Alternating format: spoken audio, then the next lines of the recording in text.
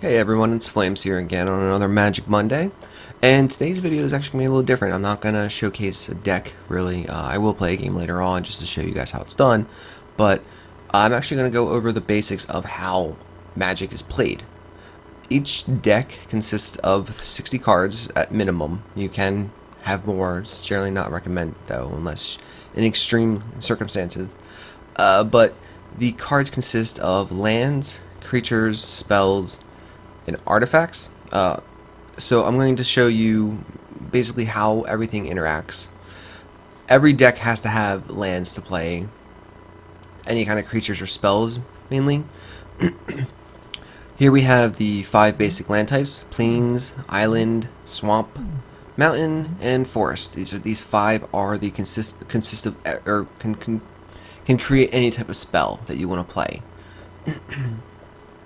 Each turn you can play one land and only one land. There are cards that allow you to play multiples, but we're not going to cover them right now. This is going to be a very basic video.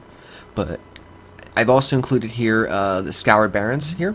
As you see, this is a land, but it's not a basic land as these are. There are cards that rely on basic lands. You could fetch them out, but this is just a land.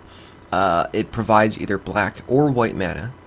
So you could play a black spell or a white spell, or use that mana to play another spell, and I'll cover over generic costs as well in a bit. But the downside to being able to play black or white is that it enters battlefield tapped, so you can't use that mana right away. You also gain an extra life. That's an extra ability that this card gives you. But these 5 cards are going to consist of most of your decks when you first start playing. Next we have a creature. So as you see here, this is the Land of War Elves, and it costs 1 green mana. Now this 1 green mana means a forest. You have to tap something that provides green mana, such as this forest, or if you had a dual land that says adds green or black, or green or red, or any other colors. As long as it says add green to your mana pool, you can play this Land of War Elves.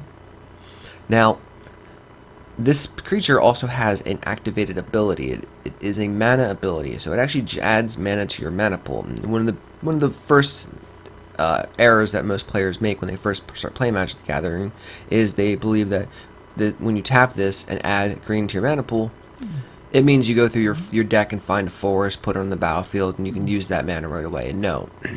You actually have to tap this, and this is what generates the mana. You don't get to search for a forest. If you play a turn 1 forest and then a Land of War Elves, and then next turn you play another creature, or next turn you try tapping this and tap this to get another one, so you have 2 forests, and then you play your 3rd forest, you're already playing it incorrectly. In reality, you would just tap this, play an additional forest if you like or are able to, and then tap this, and you generate just 3 mana. You don't search for another land. Now the reason I say that you can do this next turn is that when a creature enters the battlefield, it has Summoning Sickness. Now all permanents have Summoning Sickness technically. Even these lands do. So if they were creatures, they would not be able to tap on the turn that they came in. Now Summoning Sickness is a inherent ability.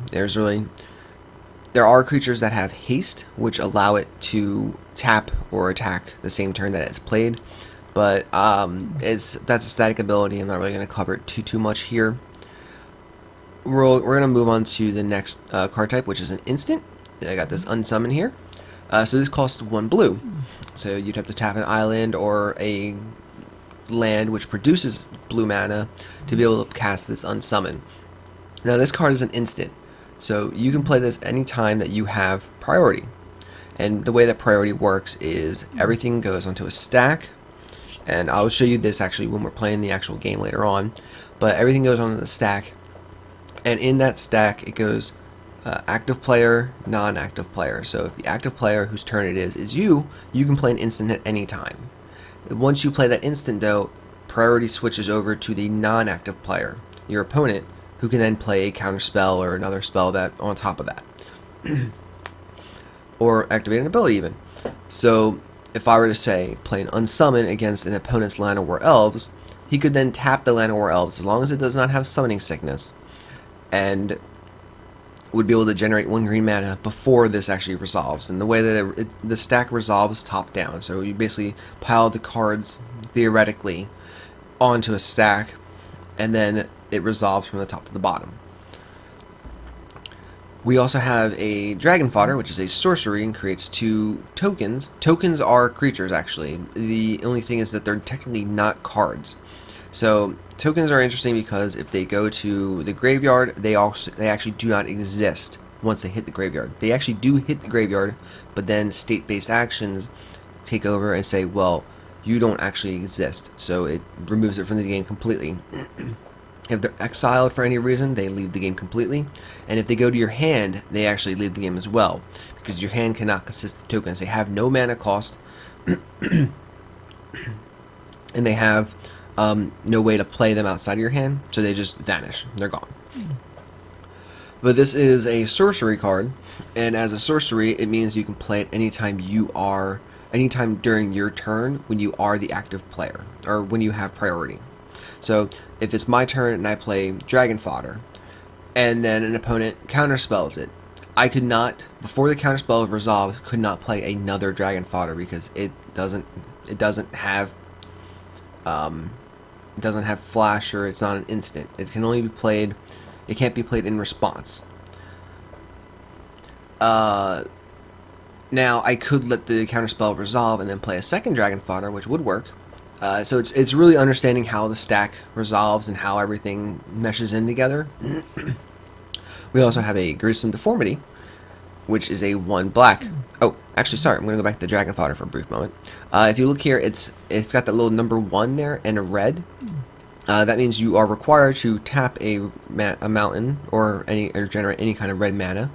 But that 1 means it could be any color. So I could tap a swamp and a mountain, and that'd be fine. I could tap a mountain and a Scoured Barrens, and that would be fine. As long as I can generate the 1 mana in red and the 1 mana of any color, the spell works. So onto Gruesome Deformity.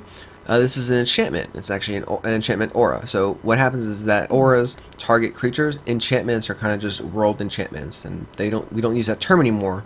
But enchantments, if they don't say enchantment aura, they affect every player or the listed player in the text box.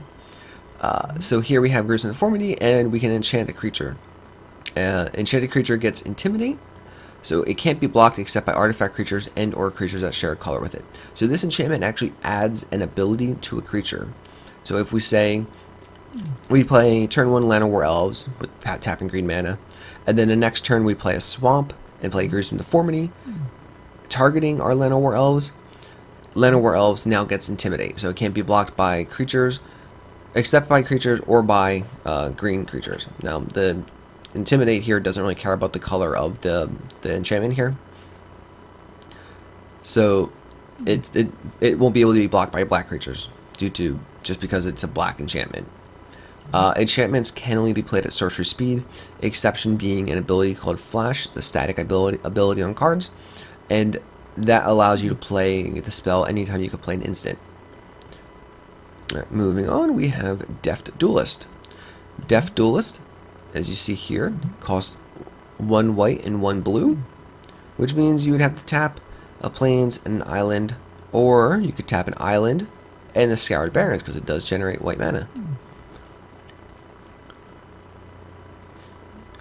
It has the ability First Strike, which means that it deals damage before another creature that does not have First Strike or Double Strike. So if you're going up against a Land of War, if you go to attack with Deft Duelist and your opponent blocks with Land of War Elves, Deft Duelist will deal damage first because it has First Strike, and Land of War Elves does not have First Strike or Double Strike. It would do 2 damage to Land of War Elves. The First Strike resolves. Land of War Elves sees, okay, well the game sees that Land of War Elves has 1/1, and you dealt 2 damage to it, making its toughness, or doing more damage than its toughness, and destroys Land of War Elves due to state-based actions. It also has Shroud, which is a static ability as well, which means that it can't be the target of spells or abilities. Shroud is an older version of an ability called Hexproof. Hexproof means that your opponent cannot target this creature with spells or abilities. Shroud has an issue where if I were to play Gruesome Deformity and try to target Deaf Duelist, I would not be able to. It actually would not even allow me to play it because I don't have a creature to enchant that's legal. So Shroud blocks that ability, or blocks me from being able to do that. That's just something to keep an eye out if you're trying to build decks yourself. You want to make sure that everything does mesh properly. Here is a colorless card. So as you see here, we have the 5 main colors. See here the 5 main colors: white, blue, black, red, green, or Warbig. Warburg. But this actually has no color, and the reason being is that this creature can be played with using 7 mana of any color. So you could tap 1, 2, 3, 4, 5, 6, and then say you had another forest or something like that. You could tap any color at all to be able to play this Hexproof Golem. Now it doesn't have any special abilities. It's just a 5/7 for 7. But the reason you would play it is because, or the reason you would want to play something like this, not this exactly, would be because of the fact that you're not confined to a color to cast this. It's good if you have like a multicolor deck, 3 or more colors, to be able to kind of offset the restriction of requiring to have the right lands at the right time by using some colorless creatures that can give you at least a bit of a backup or anything like that. Next we have an artifact, and again, everything gets Summoning Sickness. Summoning Sickness resolves or is removed once the creature's under your control during your upkeep, and I'll show you the phases of the game as we play. But Summoning Sickness does not affect artifacts. So here we have 1 and sacrifice Traveler's Amulet. We can search our library for a basic land card, reveal it, and put it into our hand. Then we shuffle our library. And most cards that require you to look through your library for a card are going to require that you shuffle afterwards. But you see, we could search up for a forest, a mountain, a swamp, an island, a plains, and that's all because of this little word here, basic land. We could not look up a Scoured Barrens because it does not say basic land. It just says land. So that is one of the stipulations you want to keep an eye out for. But that's pretty much the basics of artifacts. Right? Realistically, most of these things come down to just read the card, and it'll tell you what the card says what to do. And then the last thing I'm going to cover really here is Blade of the Bloodchief. This is an artifact equipment. So it costs 1 just to put it on the battlefield. And then you can equip it for 1. So you equip that at sorcery speed, so you can't do it on the fly. You have to do it when there's nothing on the stack and when it's your turn and when you have priority. But whenever a creature dies, you put a 1/1 counter on an equipped creature. If equipped creature is a vampire, put 2 1/1 counters on it instead. You have to have this equipped for this to resolve, because it does say put a 1/1 counter on an equipped creature. If it's not equipped, nothing happens. But if I were to say have Llanowar War Elves out and then have a Blade of the Bloodchief and equipped it to the Llanowar War Elves, and something on an opponent's side dies or anything like that, once it dies, we would then get the trigger of the Bloodchief, which would then add the 1/1 counter to the creature. Now, it's not a vampire, so it wouldn't get 2 1/1 counters, but it does get at least the 1. So that's pretty much the basic of the layout here. I didn't want to go too in depth with all the abilities, all the skills, and everything like that, but I did want to at least cover what's required when you're playing the game. I'm going to actually show you one of my decks I have. We're going to do Selesnya Slivers. So this deck is designed to have a lot of very low cost creatures that have static abilities. And here we have our lands. We have basic forest, basic plains, and the same idea. The Blossoming Sands is much like the Scoured Barrens, where it enters battlefield tapped, it gives you 1 life, and you can tap it for green or for white. I also have other little lands here. This one enters battlefield tapped, but I can cycle it, which is an ability, as you see there. If I pay 1 white, I can discard the card to draw another card. And this one's the same, but in blue, or sorry, in green. Here we have a bunch of white creatures. We got a Plated Sliver, Sidewander Sliver, Sentinel Sliver, and Sinew Sliver. As you see, they cost white. These ones cost just 1 white mana. and these ones cost 1 and a white mana. So I could use a force to pay for that 1, and then use a plains to pay for the white. These are my green ones: Virulent Sliver, Muscle Sliver, Predatory Sliver, and Spinneret Sliver. They, as you see here, all Sliver creatures have reach. This is actually why the deck is called Slivers. Every single card here affects the others. So this one would give all my creatures vigilance. This one gives all my creatures +1/+1. This one gives all my creatures +1/+1. Again, +1/+1. All my Slivers creatures will have reach. Virulent Silver gives everything poisonous. That's a whole other thing. I'm not going to deal too much with that, but it is a additional option of a win. All Sliver creatures have flanking, which is another old school ability. But whenever a creature without flanking blocks a Sliver, the blocking creature gets -1/-1 until end of turn. So that actually, most people don't know what flanking even is. So it can swing the games a little bit. And this one just gives Slivers +0/+1, so it buffs up its toughness a bit. This was a sorcery, so I can play this during my turn when there's nothing on the stack, and it lets me create 2/1/1 colorless Sliver tokens. Here we go. Where was that at? We have Thrill the Hunt, where target creature gets +1/+2 until end of turn, and it's an instant. So the goal of this would be to attack in with Thrill the Hunt, or attack in with a Sliver. If they declare blockers and it's an unfavorable block where my Sliver is going to most likely die, I can play Thrill the Hunt for a green. The Sliver gets +1/+2 till end of turn, and then that might work. I can also let it resolve, and then since the stack's empty, it asks, does anyone have any more plays? And I'll say, yes, I have another one, and I can use that flashback ability where I can play it again from the graveyard for 1 white. So I can give it +2/+4 for 1 green and 1 white in that order. We also have this card, Vines of Vastwood. It's another instant, so I can play it at any time. But it allows my creature to not be able to be the target of spells or abilities my creature control that turn. So that does expire at the end of turn. You'll see the phases where actually the end phase is. But if Vines of Vastwood is kicked, that creature gets +4/+4 until end of turn. So you see a little kicker cost. I may pay an additional green as I cast a spell, so that's just a little extra bonus. 2 green to give it hexproof and +4/+4. It's not a big deal at all. It's actually pretty sweet. And Journey to Nowhere is our enchantment. So again, enchantment's going to be played on my turn at sorcery speed when there's nothing on the stack, but it allows me to exile a creature that an opponent controls, or even my own if need be. And then the stipulation is, though, if they get rid of Journey to Nowhere somehow, the card returns to their control. So that's kind of the basic of this deck. I'm going to go to the play lobby now and see if I can find a game to play with in Pauper. And it looks like we actually have one. Might be open. So, select Slivers. And we're going to go up against Straco, looks like. So, we roll the dice to see who goes first. I rolled higher, so I get to choose.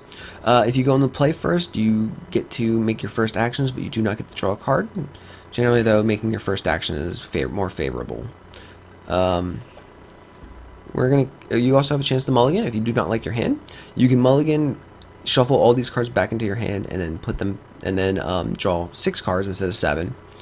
I'm actually going to keep this. If you do decide to draw 6, you get to scry 1, which is you look at the top card of your deck, and then you can choose to put it on the bottom or the top. So turn 1 play, we're actually going to drop plains. That's my 1 turn for that's my 1 land for the turn, and then play the Sliver. So I tap that to generate the white mana, and our opponent apparently does not like Slivers. Okay, I don't think we're gonna go back and try to play them. So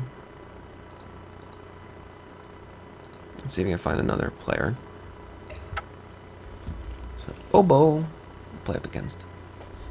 Alright, so he rolled a 5, I rolled a 2, so he gets to choose if he'd like to go on the play or the draw. But down here you see the different phases of the turn. So the first phase is the untap phase. This is where all your creatures and lands untap. I gotta decide if I like this hand, and I do actually. And we'll keep this. So untap is where your lands untap, your creatures untap, your artifacts, everything untaps. Upkeep is where certain cards will require in the beginning of your upkeep. It's just a different phase to differentiate between the different parts of the turn. We then get the draw card in the draw phase, and the main phase is actually where we start being able to play stuff. The main phase, as you saw, is where I played my land at. Once you've done casting all your spells or anything like that, you can then go to the begin combat phase. We're going to drop that and Predatory Sliver. Once in the begin combat, that's where you could play instants and some abilities do activate. The attack phase is actually where you would declare attackers, what you would like to do.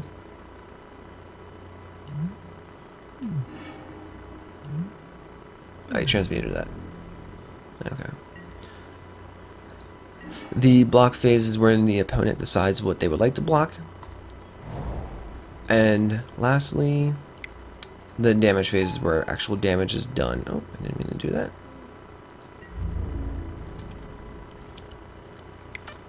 So that was the attack phase. Now he's in the block phase. He doesn't have any creatures to block, so he kind of skips over that. And then the damage phase and end combat take place, and my damage is actually dealt to the opponent.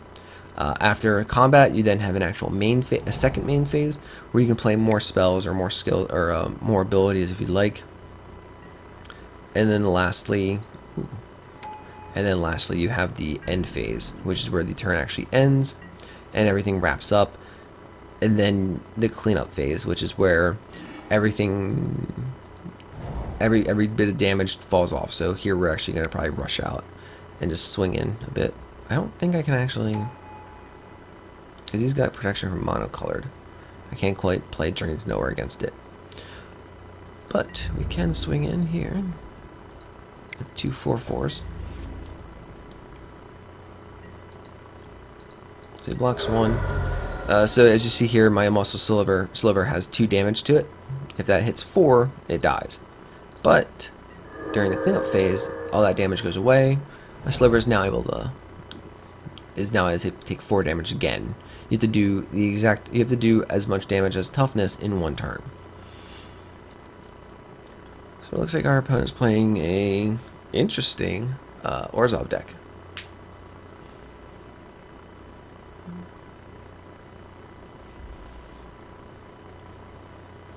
The reason I say Orzhov, I just realized, the reason I say Orzhov is that there are 10 clans, or guilds, actually, in Pestilence. Huh.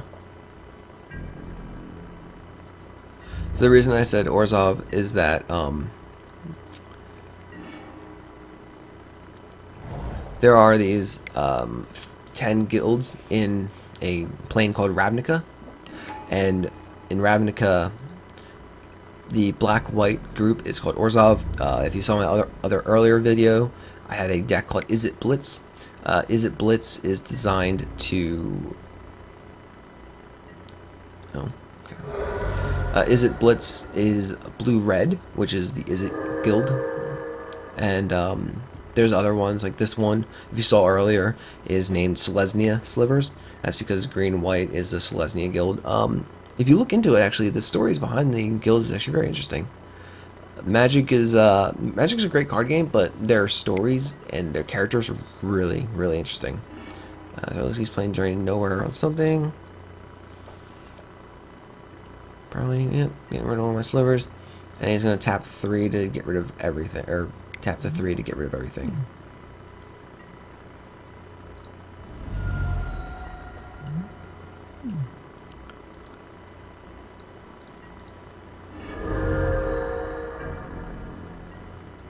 Huh. That is very, very nice play. I have never thought of that.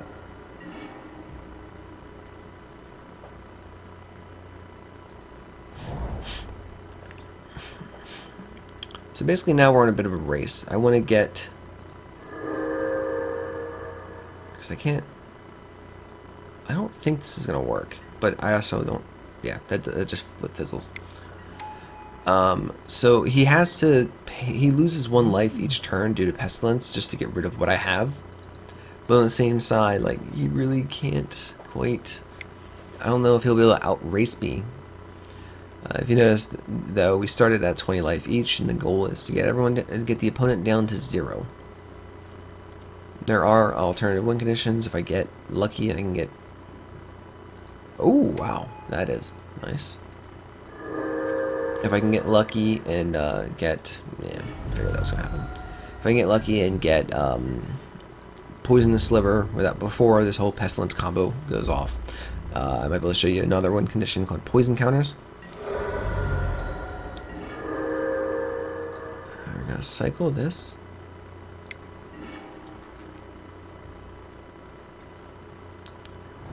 It really doesn't help me much right now. I want to hold on to this. Even Rift Watcher.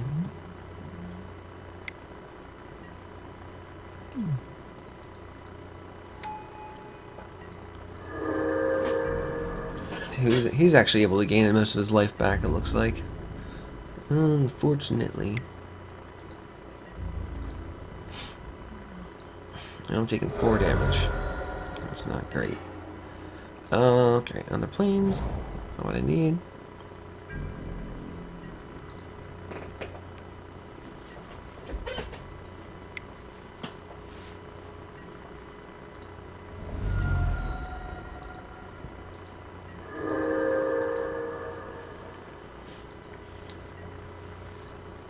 So yeah, this is the stack as you see. It's actually named the stack. This is where you order where you set the order of what resolves first and when.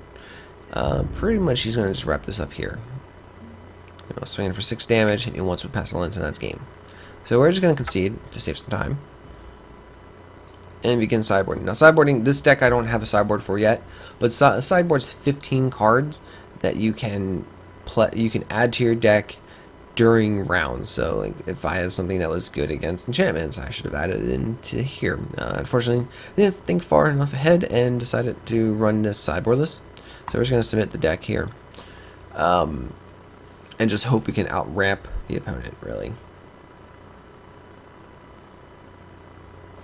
I don't believe Vines of Vastwood would help keep stuff alive until end of turn, but he'll just end up Pestilencing again.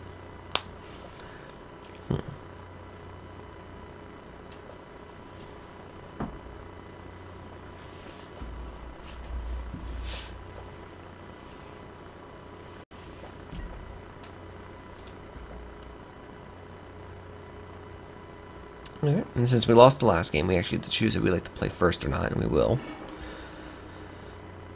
And this isn't bad. We're going to keep this, actually. Turn 1, drop planes, drop Plate of Sliver. And pass the turn. So, this actually, as you see, all Sliver creatures, including itself even, which is very nice about these. So we're going to drop a Forest, and then Muscle Sliver.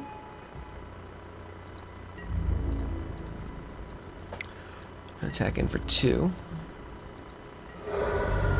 Next turn we'll be able to attack in for 6.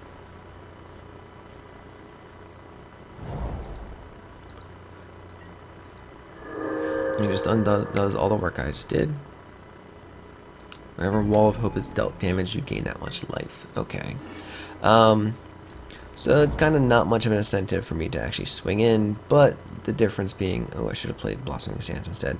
The difference being I actually can do 3 damage. So it makes more sense for me to actually give him the 3 damage, deal 3 damage at the same time, and then they kind of just cycles back. Or goes back. Okay, or he just doesn't block. That's interesting. Oh, that's a counter for Pestilence. It's because Pestilence will do the 1 damage to Wall of Hope, and then he actually gains the 1 life to counteract the 1 life he would have lost through Pestilence. But it looks like he doesn't have any black mana yet, so he can't really play. Alright, we'll do that. And we'll play Blossoming Sands.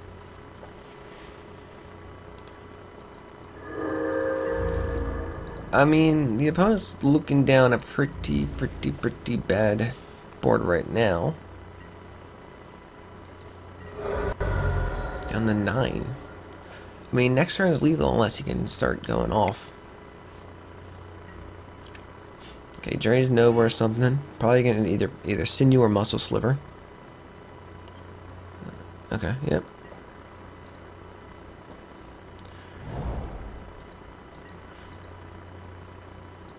Plays Orzhov Basilica and bounces back at Kabir Crossroad. Ooh, that's a fun one. Okay, I need... Okay, we're going to play Sidewinder.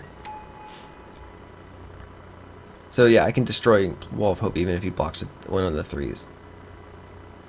Then we're going to cycle. Let's play this Secluded Step. And we'll play the Plains, I guess. We're going to attack in with everything. That's how we roll, except for can't attack on that one, I guess.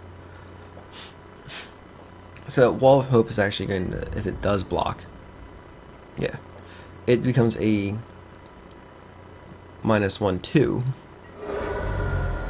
He gets 3 damage dealt to him, so he goes up to 8, but he was at 9, so it's an alright trade-off. He needs to be able to pull off Pestilence combo now, because I'm looking at 2, 4, 6, 9. He's got 10.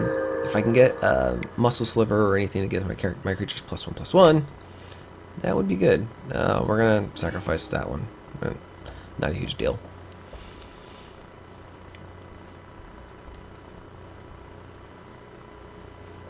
Again, if I can get a Muscle or Sinew Sliver, that'd be great.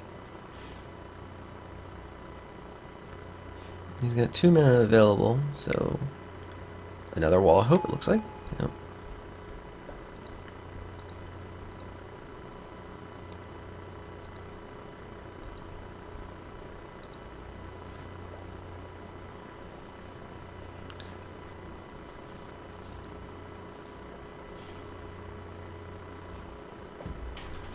Looks like our opponent's thinking.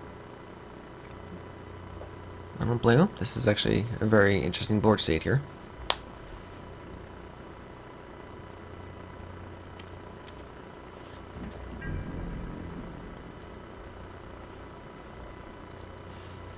Alright. His wall has Defender, which means he cannot block with it.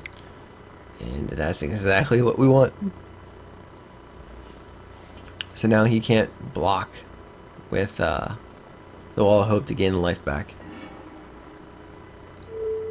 So we're going to target Wall of Hope. Great. Play the Blossoming Sands just for the extra life gain, because why not? And move to combat. Attack with all creatures. And our opponent is down to 3. So if he wants to get rid of my board, he's going to have to die with Pestilence. Not to say he doesn't even have the mana available with this. Yeah. Staying alive by a thread right now. Plays Disowned Ancestor. Guardian of the Guild Pact. Ooh, okay. And this is game, actually, just by me drawing that. We're going to get rid of Disowned Ancestor, because I can't target Guardian of the Guild Pact. Yep, and opponent gives it up. So, looks like we sideboard again. And we have no sideboard, so we'll just submit the deck. But games are best of, not really best of 3. It's actually first to 2 wins, which means that if you do draw the first game, you can actually play 3 games, or even 4, I guess. Really doing the math. That you really only ever see in like tournament style stuff. Most people just play 1 game, maybe 2 games with the same deck. Don't even bother sideboarding. It's a fun game to play. That's pretty much all I can think of to say. We have no green mana. I'm actually going to mulligan this and we'll see what we get. We have 1 green mana, 2 green mana, and a Plains. And the thing being, it might be better to get... we're going to keep this. Oh, and put that on top, that's for sure. Opponent goes first as he lost. Looks like he chose to go in the play. It's fine. We're going to draw that Muscle Sliver. Play Blossoming Sands, get a life back. Up.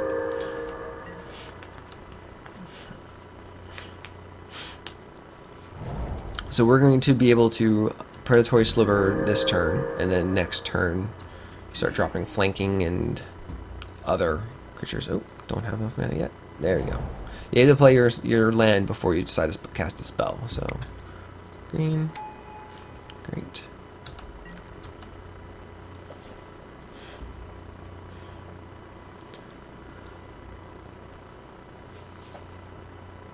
So next turn I can drop 2 Sidewinder Slivers. Ooh, it forces me to sacrifice my sliver. So next turn we can drop 2 Sidewinders, or if we get a or a basic land, we can drop a Sidewinder and a Sentinel. Or Virulent. That's actually pretty cool. We're gonna play this because we do need it. Add green. Add white. There we go. So earlier I was talking about poisonous and poison counters on opponents. Poison counters are go on a player. So when Virulent Sliver, or any sliver now at this point, since everything's got poisonous one, whenever someone gets a poison counter, or when someone gets 10 poison counters, actually, they lose the game. So we're gonna do that. And we're gonna drop you.